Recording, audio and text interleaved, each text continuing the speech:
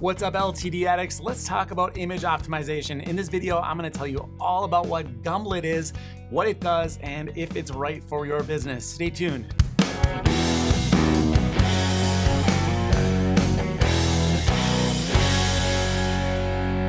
Hey everybody, I'm Dave Swift from thatltd.life, where I review software tools with lifetime offers. If you want to participate in the conversation about LTDs, make sure you head over to our Facebook group. The link for that will be down below in the description. Today, we are talking about goody Gumlet, as the copy over at AppSumo says. This one is 49 bucks, and this is a very interesting deal. I'm excited to explain this one to you guys. So what we're looking at here is a CDN, essentially. You're gonna get 100 gigabytes of bandwidth.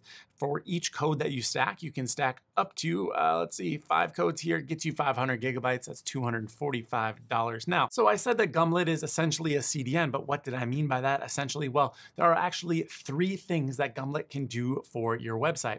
Let's talk about the CDN aspect first. So acting as a CDN, what does that mean? Well, let's say that your server is located in Chicago, but someone from Australia visits your website.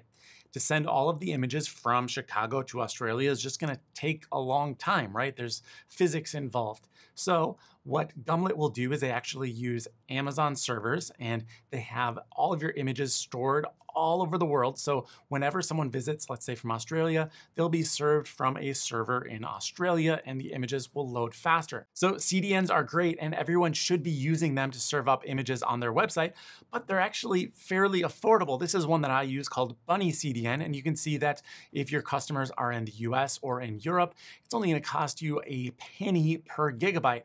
If they're a little bit farther away, someplace like Asia or Oceania, we're looking at $3 a gigabyte. So it goes up a little bit from there if you need to reach people in Africa. But let's say that, we're going at $3 a gigabyte. Well, that means if I did a terabyte worth of data, it's gonna be $3 a month.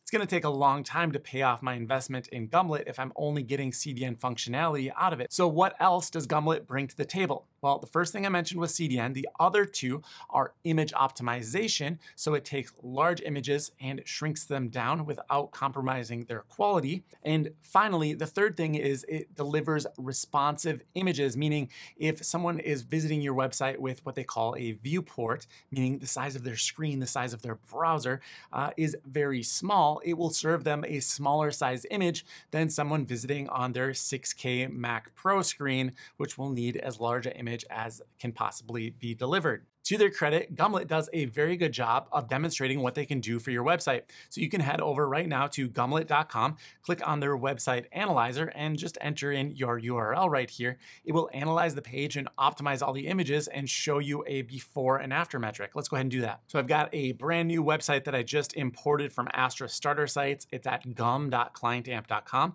I am running the analyzer on it right now. All right, so the analyzer is complete. Now these images are not optimized. The original weight of the image here was 1.21 megabytes. And if I were to apply Gumlet, it would be 0.17 megabytes. So that is a significant reduction. They say 86% reduction. Looking at a very similar size reduction on desktop, notice that it doesn't get quite as small on desktop because it would need to serve up a little bit larger images. Overall, it's going to drastically improve the page load time. Without Gumlet, here it is at a little bit over 4 seconds. And with Gumlet, it's saying it will get us down to 0.58 seconds. Wow, that would be a crazy fast load time. Now down here, they give you a calculator so you can see how much money you would save using Gumlet. I have noticed that their CDN costs are a little bit inflated. We just saw Bunny CDN is 1 or 3 cents per gigabyte, and here they have it at 14 cents. So if I were to bring this price down, you can see here that it would actually be cheaper to go without Gumlet if you didn't have a lifetime deal, because Gumlet charges 10 cents per gigabyte. Now that is interesting to note because they will charge you that 10 cents, or actually what they do is charge you $1 for every 10 gigabytes that you go over your allotment of whatever you purchase in the lifetime deal. So if you buy 1 code, it's 100 gigabytes, but you end up using 105, they're gonna charge you an extra $1 that month, but they won't cut you off as long as you continue to pay your bill. Down below here, I can see some of the image optimizations that they've done. If I want to get a full report, of course, I can enter my email address here. So nice little lead magnet for them over on Gumlet. Looks like it's a well thought out marketing campaign. So that is important as we're looking at LTDs. does this company have a path forward into the future? And this little section of their website tells me that they're smart about their marketing, and that's really critical. So let's get going here. Here is the website that I've set up. I've actually got 2 copies of it. This is the Gumlet version. And then I'm also going to optimize the site over here with Shortpixel. So I've got sp.clientapp.com and I've got gum.clientapp.com. These are going to be the exact same websites. I've imported them from Astra starter sites. It's just a fashion blog. I figured that fashion photography would have, they'd be fairly large photos. They'd have a lot of different colors. They might be difficult to optimize. So we'll see how good each one of these tools performs. All right, so before we get started with optimizing, let's just do a quick speed test to see where we're at. I'll go ahead and enter in my Gumlet URL right here. Let's choose a nearby server. Let's choose San Francisco. I'll go ahead and hit start test. All right, so you can see that this page is loading in 2.63 seconds. It's got a page size of 1.7 megabytes and 51 requests. All right, so the really important numbers to remember are the page size, because we should see that come down considerably as we optimize the images. The load time will definitely come down as the page size does as well, but that it'll be a little bit more variable. So I'll say that that's a pretty decent page load time to begin with. Let's go ahead and test the Shortpixel site. Again, just these should be fairly identical because neither of them have had any optimization at this point. All right, so they are almost exactly identical. 2.74 seconds for the Shortpixel site, exact same number of requests as well as page size. All right, let's start some optimizing and see what we can do. There is a Gumlet plugin. I've actually already gone ahead and installed this, but it's free on the WordPress repository. Now, that's not to say that you can only use Gumlet with WordPress. It does work on any website. They have a JavaScript that you can inject into your website, and they have some really good step-by-step directions on how to do that. But for ease of comparison here, I'm just going to go ahead and use the Gumlet plugin. So I'm on the back end of Gumlet. There's just a few settings that I need to get set up before I'm able to start optimizing my website. So what I want to do here is choose source type web folder. I'll enter in my URL right here. That's just going to be your domain name. And then you want to choose a subdomain down here. Now this is going to have the Gumlet top level domain attached to it, but don't worry, this is all set up properly so that it will not affect your SEO ratings. I know that was a concern over on AppSumo. Some of the questions, they have updated the headers so everything is proper. If you don't know what I'm talking about, don't worry about it. Using Gumlet is not going to ding your SEO score or your ranking with Google. Once you're done with that, just go ahead and hit next over here. We've got a few options on the next page, whether I want to display WebP images to browsers that support it. By default, that is turned on. If you're not familiar with WebP, it is a image format created by Google. I tend to not like it because whenever I'm doing things where I'm pulling images off the web, I have to end up converting them, but they are faster. They are in general better, and to the end user, you don't really notice anything. It's not going to change the look of the image. It just makes them load faster. So leave that on. We also want to turn on optimize images. All right, some other options to add some parameters here. Like if you want to specify the quality of images, it does the optimization. You could do that right here. And if you want to have a default error image, you could enter that in here as well. I'm going to leave both of those options blank for now. All right, great. I'm done. Now what I need to do is set this up over on the website. Back over on the WordPress website, we'll enter in the Gumlet source as that subdomain that we set up. And then you don't need to enter anything here where it says current image domain because you're using your website, and this is only if you're serving your images from a different location than your actual website. There are some options to lazy load images, auto format images, automatically compress images, or even set the image quality. I'm just going to leave these 3 checked and kind of leave the image quality blank here. Let's go ahead and save that. Now, if I visit the website at this point, we should be seeing images served up by Gumlet. And here they're starting to render right here. Now, that very first time they get served will probably be the slowest that it loads up, similar to anytime you have a caching plugin. Looks like this one didn't quite load here. All right, so I just reloaded the page here, and you can see that the images that were not showing up on a second reload did eventually fill in here.